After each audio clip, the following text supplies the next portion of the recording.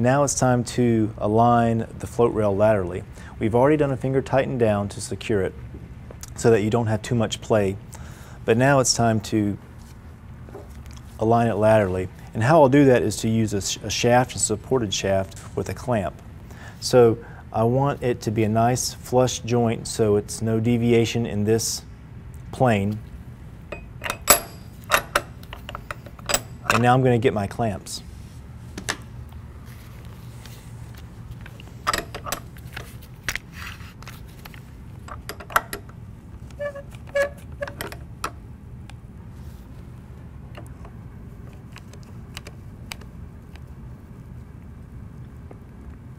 So now I've taken up the lateral imperfection of the rail by doing my clamp method. Next, I want to make sure that there's no gaps between the rail in this direction. So how I'm going to do that is to take my mallet and just lightly tap it on both ends to ensure that the rails are as snug as possible. Don't hit it too hard or the rails will actually hit one another and ricochet back and you'll actually get a larger gap. So I'm just going to barely tap it. Now I'm going to finish tightening the two butt jointed bolts.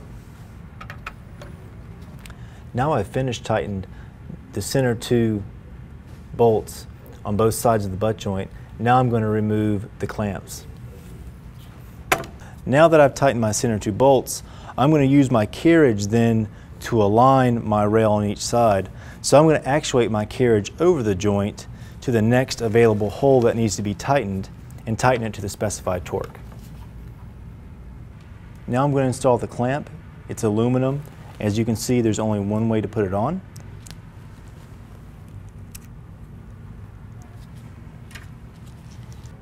Now I'll just tighten these down.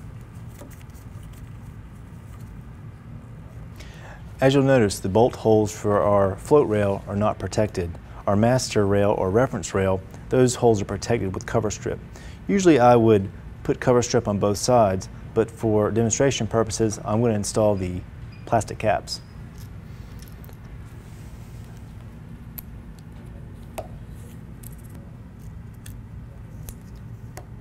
And now that I've got a few in there, I can just use my mallet to finish off putting the cap flush with the top of the rail.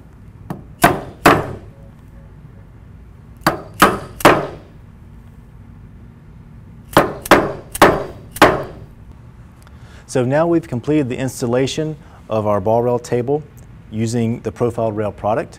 Thank you for your time. And again, this is only one way to install our product. There are several other methods, but this is the one that we find to be the most commonly used out in the market. Thank you for your time.